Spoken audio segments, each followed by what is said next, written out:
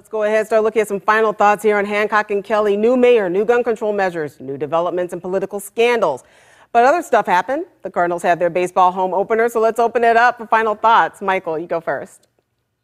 Well, we've been having a lot of discussion over the last several weeks about voting rights and now gun control. I just want to posit this one question. Isn't it interesting that it's easier to get a gun in this country than it is to vote? Where are we headed with this stuff? Okay, Michael, that's a good question. Let's go ahead and send it over to John. Final thoughts from you? Of course, it's not easier to get a gun than it is to vote. But my final thought relates to number 28, the third baseman for the St. Louis Cardinals, Nolan Arenado. Now, here's a guy that loves baseball. He's absolutely phenomenal. He is a true superstar of the game, and I predict he's going to lead the St. Louis Cardinals to the National League Central title. And their 12th World That's the other Series. corner of my eye. Michael's clapping.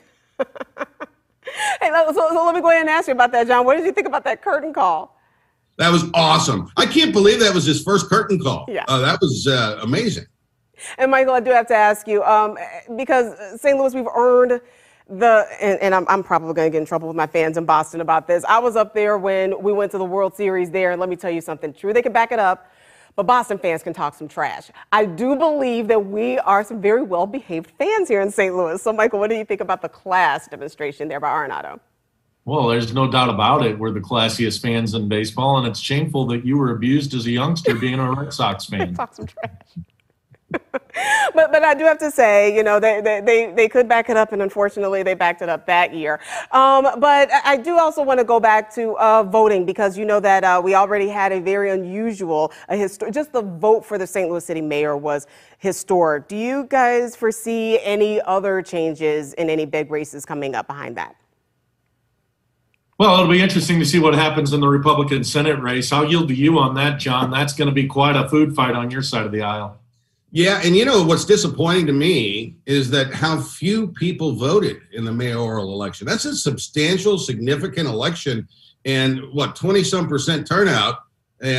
You know, we've got to do as a society, we've got to do better. So what do you guys recommend that we do in order to increase voter participation? Because that was 29%, which is significantly higher than for most other races in the city. So anybody have any suggestions for how to get more voters involved, enthused? Yeah, we need to move the election date in the city of St. Louis from April to November. It's as simple as that. And then, by the way, 30% of the people in the city choosing who our mayor is going to be in the midst of this crisis, that's shameful. Yeah, I do have to agree with you on that. It would have been great to be able to stand in a long line as we all voted, because voting is our right, and it's something that we should definitely use to have our say. John Hancock, so when is the next game that you're going to down at Busch? I don't know, but I'm getting my second shot tomorrow, so I'm excited. All right, I'm getting mine. What about you, Michael? Are you willing to waive your HIPAA rights and to tell us? Okay, it looks like we lost Mike, but he is smiling. I'm telling you that right now.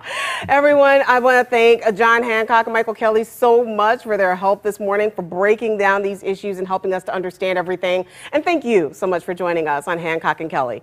If you missed anything, you can download it on your smartphone. Just search the words Hancock and Kelley. Fox News Sunday with Chris Wallace is up next. Have a great and safe weekend, and we'll see you next Sunday on